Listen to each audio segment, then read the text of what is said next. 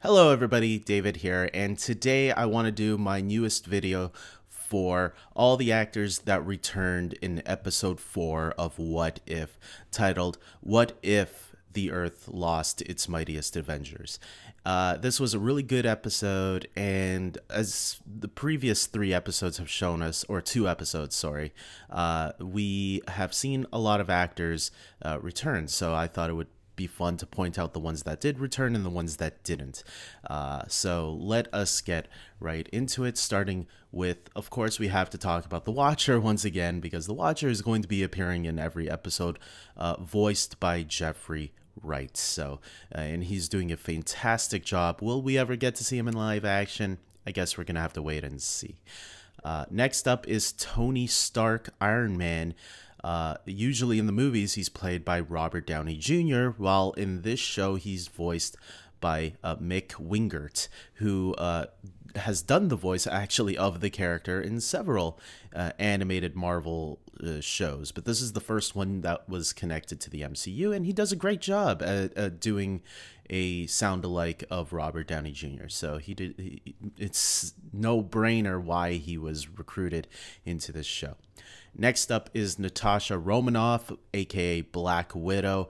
In the films, she's obviously played by Scarlett Johansson, but in this show, she was voiced by Lake Bell. Lake Bell also does some work for the DC animated stuff. She actually currently does the voice of Poison Ivy in the Harley Quinn animated series, so there you go. Betty Ross was in this series, and in the movies, she was portrayed by Liv Tyler, or at least the MCU movies. She only appeared in The Incredible Hulk. In this show, however, unfortunately, they got Stephanie Pensello. Now, of course, I say unfortunately, not in a bad way, but because, let's face it, the voice did not sound like Liv Tyler at all, which is weird because I thought Lake Bell and Mick Wingert both did a great job at their respective roles. It's just once you heard Stephanie, it was like way off. Next up, we got General Ross also appearing in this show. Obviously, in the movies, he had been portrayed by William Hurt, who not only appeared in The Incredible Hulk with Liv Tyler, but he also made recent appearances in MCU movies, such as Captain America Civil War, Avengers Infinity War, Avengers Endgame, and the most current movie, Black Widow. He came back in that movie. While he didn't come back for this show, instead he was replaced by Mike McGill, which was an interesting change to me because I thought William Hurt would have returned because he was not so far off on doing the films. Maybe he would have been okay with coming back and voicing himself, unless it was just such a brief cameo that he didn't think it was worth it. So I don't know what the deal was there. Along with the Incredible Hulk characters was, of course, Bruce Banner, the Hulk. In the film, in The Incredible Hulk, he was played by Edward Norton. Now, here's the interesting thing. Obviously, as we go on throughout the movies, the next Hulk appearance would have been The Avengers, which is where Mark Ruffalo takes place. Well, Mark Ruffalo, who wasn't in The Incredible Hulk, still got to finally do his voice in this scene, in this show episode, with a Betty Ross character, which was the first time Mark Ruffalo's character, or his version of the Hulk, got to interact with Betty Ross. So in some essence, it was kind of cool knowing that. So technically, they have an actor returning for their role, but not for the movie that they were in. But it doesn't matter because Mark Ruffalo is the Hulk since that first Avengers film to portray the character. So it just made sense. Although it would have been interesting if they did get Edward Norton back to just for this episode, just to keep continuity straight. Moving on, Carol Danvers, Captain Marvel, made an appearance in this episode, where in the movies she was voiced by Brie Larson. In this episode, she was voiced by Alexandra Daniels. So obviously Brie Larson did not return. Will this be her only episode that she appears in? Maybe that's why. Maybe they didn't think it would be worth bringing her back for just a cameo. But so far, there's been a couple of actors that had small roles, but then some of them have had bigger roles in later episodes, such as this actor we're about to get to. Nick Fury obviously was in this episode, and yes, once again voiced by Samuel Jackson. Obviously, Samuel Jackson also appeared in the first episode of What If so far, so this is not his only episode. In that episode, he just had like 2 or 3 lines, I think. So really nice to have Samuel Jackson back. His role brought some gravitas to a lot of the scenes where Nick Fury was talking in.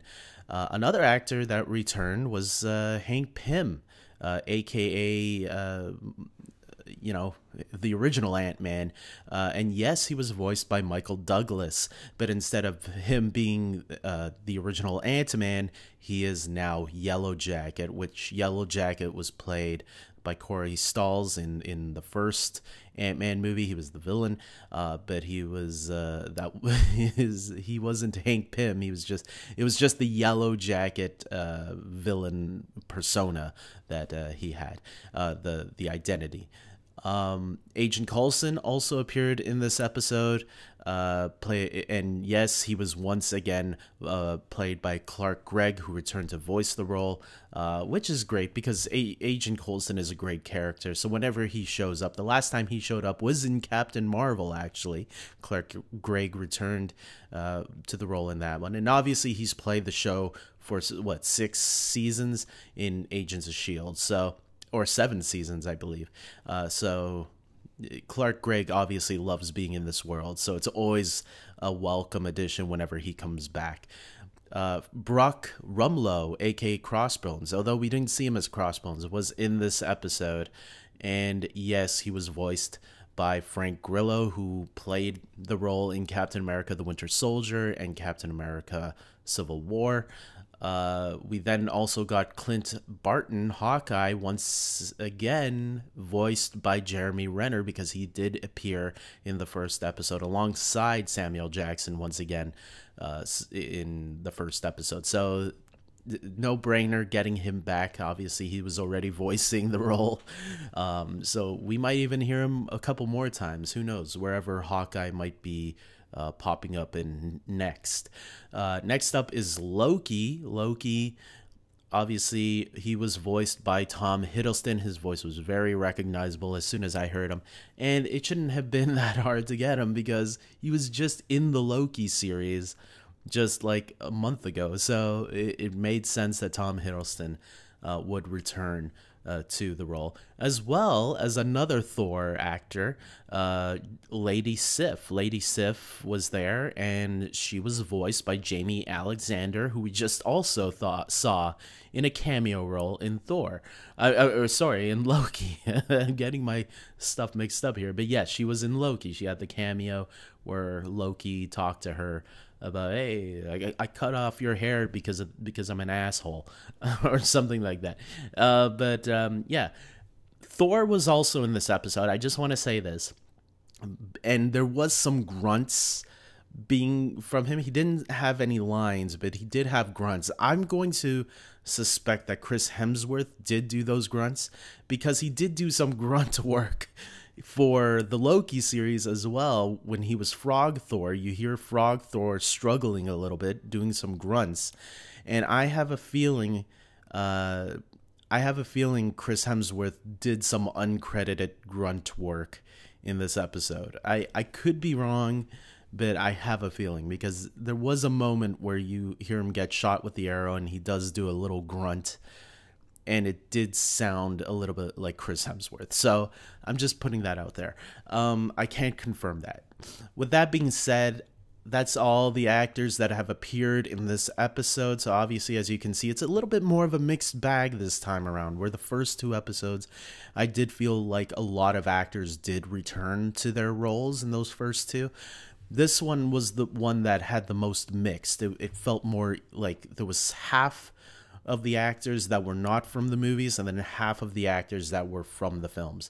And I'll admit, other than Liv Tyler, who did not return, and William Hurt, I felt all the other voice actors who did come in to replace the original cast were all suited perfectly. I thought Mick Wingert and Lake Bell and Alexandra Daniels, I felt they all did a really good job at replacing their counterparts. So with that being said, guys, that's all for this episode. I hope you guys like it. Please subscribe to my channel if you haven't already. I also want to plug in my Patreon supporters. These are the people that support this channel, and they donate to a monthly subscription where they can do a $5 tier or a $10 tier, and then they get a credit at the end of each video. The $10 one is just more for generosity. If you can donate more and help me grow faster, that's what the $10 there one is for. But the $5 one is the one that I'm suspecting most people would help out with, which so far is the one that has the most. So I thank my Patreons. You guys are awesome, and hopefully we can get more people on board to help support this channel. $5 I don't think is a bad deal, right? You're getting an end credit and a personal thank you like right now from me. So thank you very much to my Patreon supporters. You people are awesome. And yeah, so there are other ways you can support the channel as well. Watching every video also helps, and liking every video helps. So, you know, there's multiple ways. Obviously, there's an algorithm, and liking and watching videos and even sharing the videos to try to get more people to watch helps. And talking with each other, because starting conversations and such, that helps. We're all nerds, I hope, and we all want to geek out about this stuff. And sometimes videos like this can help bring awareness. Maybe you thought it was Robert Downey Jr. doing the voice, and now I just let you know that nope, it wasn't. So like the video, please support the channel. I hope I'm doing a great job, and some people tell me I'm doing a good job, so hopefully that's sincere and honest. Because if I'm not doing a good job, I want you guys to let me know, and I want to try to improve on things. I know some people say I should add music to my videos, but sometimes it's not easy to put that stuff together. But I'm trying. I'm looking at other opportunities and other things to help improve my channel. So don't think just because it doesn't look like I'm improving, I'm not. I'm always looking at other things that I could add to my channel or my videos that could improve them. So with that being said, until next time, everybody, take care.